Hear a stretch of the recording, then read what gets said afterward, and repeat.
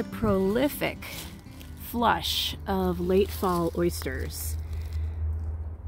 As you can see, these guys tend to be yellow to like an olive green, and like your common oysters, they don't really have much of a stem, and you have gills that run down what there is of a stem. Here's some more mature ones. These guys are a little rubbery, but they're excellent for you.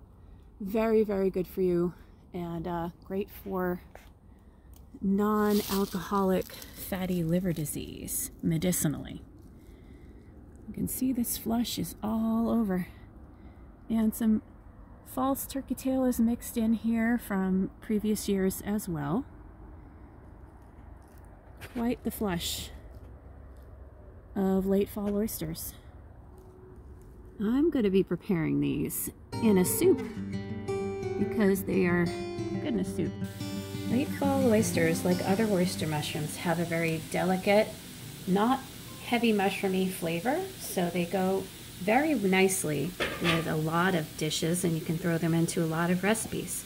However, they are a little rubbery and a little bitter, so to get the rubberiness and the bitterness out, you should dry saute them for at least 15 minutes before throwing them into a recipe that requires mushrooms. In this case today, what I'm doing is I am dry sauteing these, but I'm going to be doing a slow cooker soup recipe, so I'm only going to saute them for about 5 minutes, or 5 to 8 minutes. But like I said, in your case, if you're going to be putting them into recipes that aren't a slow cooker recipe, like my 4-hour slow cooker recipe, you're going to want to dry saute them for at least 15 minutes before incorporating them into one of your recipes. Just a warning, this is not a vegetarian soup. It has ground turkey in it.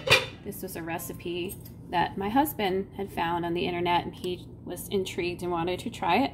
And as you can see here, our late fall oysters are in here. Sauteed them for about 5 minutes or so. And these will be slow cooking for 4 hours, so I'm hoping that this will be a really good recipe to repeat in the future. Here's the finished soup. It's piping hot and pretty tasty.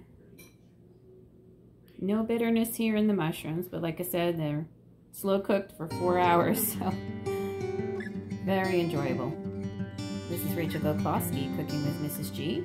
You can find me on Facebook, Instagram, and YouTube as Cooking with Mrs. G.